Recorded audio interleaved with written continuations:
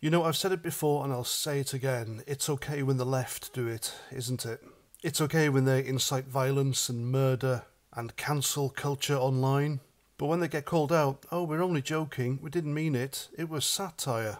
These liberals, the wokey-cokies, woko-haram, leftwaffer, whatever you want to call them, the people we seem to be in an eternal struggle with on social media at the moment, they are currently getting to know what cancel culture feels like, and they don't like it. Some of them are getting reported left, right and centre to their bosses for what is effectively encouraging people to try and kill Donald Trump.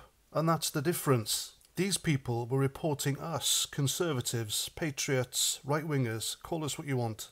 They were reporting us getting us sacked, losing our livelihoods, cancelled off social media for at least a decade because they didn't like what we had to say. The truth, basically. And there's a vast difference here. We were getting cancelled, losing our livelihoods for having a different opinion. These people are effectively and actively encouraging people to hurt and kill others. And they're crying about it online at the moment on social media. I mean, they are really crying about it. And like I've always said, if you can't take it, don't give it. But, as ever, it's okay when they do it, isn't it? And then there was Emily Maitlis's interview with Nigel Farage in the US the other day. So she accosted him in, I think it was Milwaukee, as he was going to visit his mate Donald Trump after what happened. And that was it. He's there for a few days. His mate's just been shot at. And it's what friends do, isn't it? But no, not according to Emily Maitlis and whoever the hell she's working for. She emphasised on the fact that he's now the new MP for Clacton and he's not there.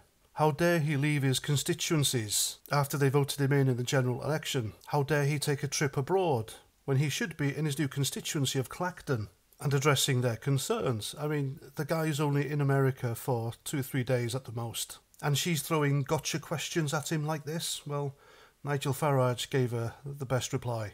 They're trying to demonise him for taking a 2-day trip to America to see his mate, but not once did they question the Prime Minister, Keir Starmer, popping over to Germany to see the football. And this is what I mean by it's okay when they do it, again. This so-called interview by Emily Maitlis was nothing but an attempted smear on Nigel Farage, yet again, trying to villainise the guy for doing something that their favourite politicians are doing, and yet they don't question them for it. And this is what far-left journalists like Emily Maitlis do. They twist and turn stories into their narrative, while completely omitting the fact that left-wing politicians are doing exactly the same, and they don't get accosted and questioned for it. But there we go, this is what we expect from the mainstream media now, and they're still doing it. I think they'll be their own undoing in the end. These so-called journalists like Emily Maitlis, they're activists now. They're not hard-hitting investigative reporters, they're left-wing goons, they're stooges, and that's why I don't believe a word they say. And that's that. I'm Paz49, thanks for watching, and until the next time, Roger Trout.